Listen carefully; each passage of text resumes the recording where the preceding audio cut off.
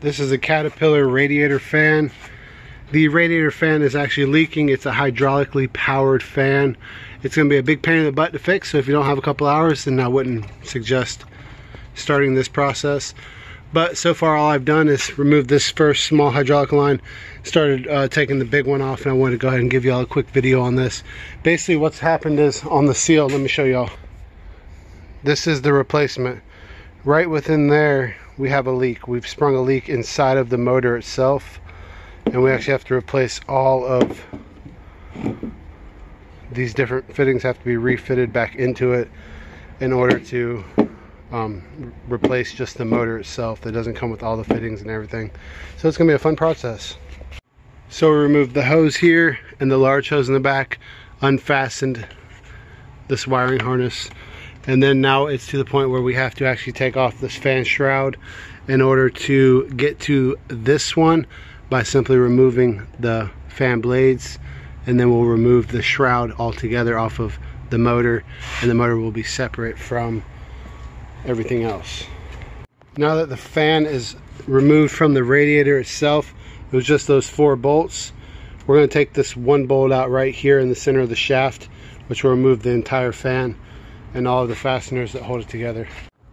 And that is not counter screwed on. That is a traditional righty-tighty, lefty-loosey. So just turn it left while holding the fan in place, and that should come right off of there. Let's pull this fan off. All right, give me a second here.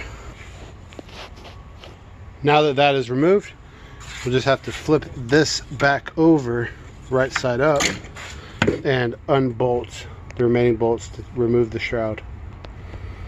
You can remove this actuator with a 1-inch socket.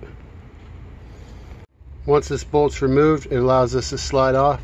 You'll take a 32mm and break this free. This one is a pain in the butt. 32mm. You can then take a 30mm and break this hydraulic line off. And also a 30mm will break this out of the pump too. A 27mm will help you break this out. Now that this is free, you can actually get a little more maneuverability out of everything. 27mm. We can go ahead and insert that into the new pump. Just like so. Take your 5/8" socket and you go ahead and remove this part off of that. Put it on the new pump, and then now just slide it over. You want a deep well socket so you can get it on there. Slide it on nice and deep, and then you'll just take a ratchet and unscrew that and fasten it to the new pump. Put your protective cap back on. Hitting the fucking face with a grease Put gun. these two. Damn, and you're touching your phone too? You're a bossy guy. Bro, I'm making a video over here. Putting these two fittings back in.